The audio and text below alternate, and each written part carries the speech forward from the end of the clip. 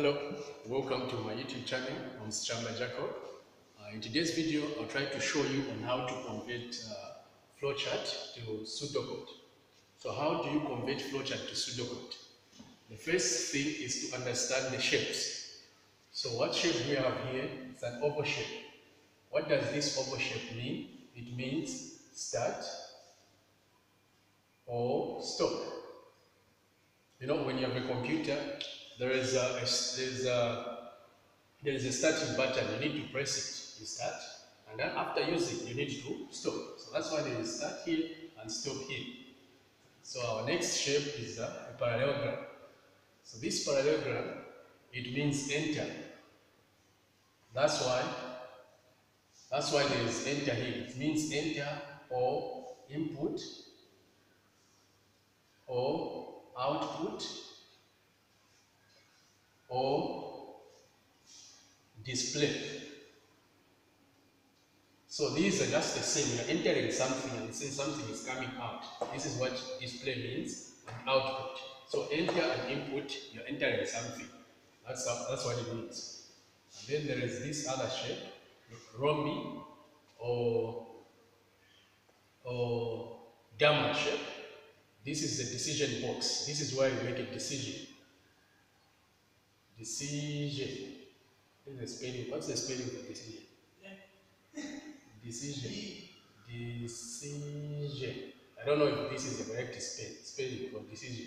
I'm a mathematics teacher, not English teacher. If it's not a correct spelling for decision, you will search. So this is decision box. And then what other shape? This one, rectangle. So a rectangle is the instruction box.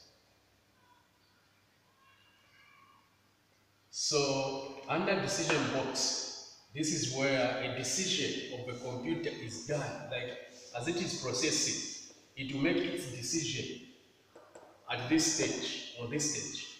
And instruction box, it will instruct something to come out under this instruction box.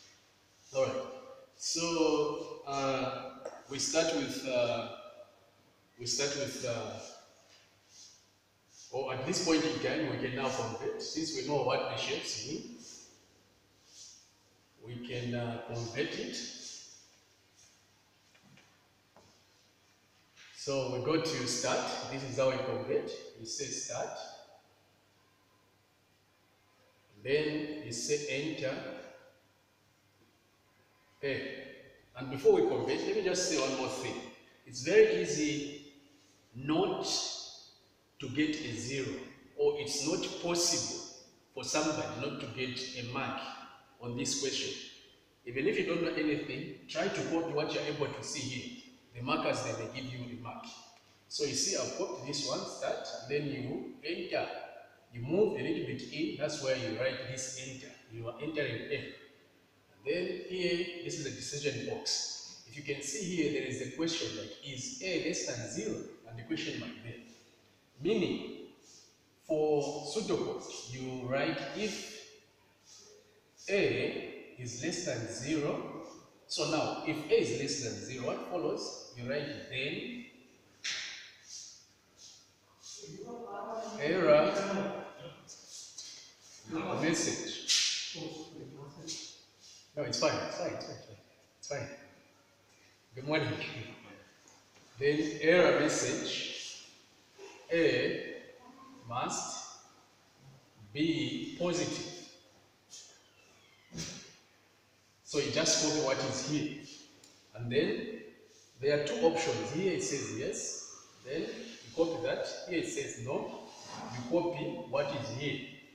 Now, when copying what is here, you write else, straight line with it. Then else, enter. Enter H. Else, enter H.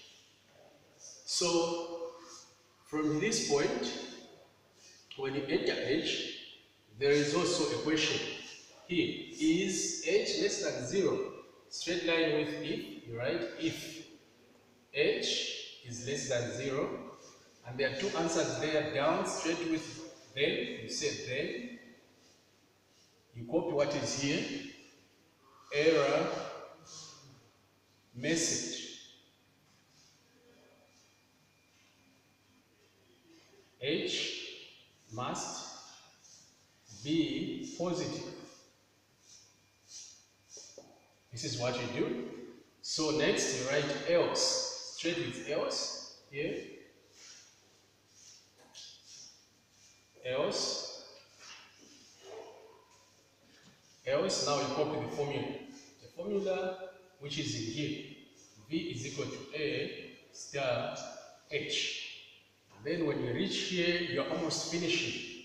You come straight line with if. If you write and if. You write and if. After writing and if, you say display. Straight line with enter. Display. Display V. When you write display V, lastly, straight line with stop. When you start, you write stop down here. So this is how you convert flowchart to pseudo.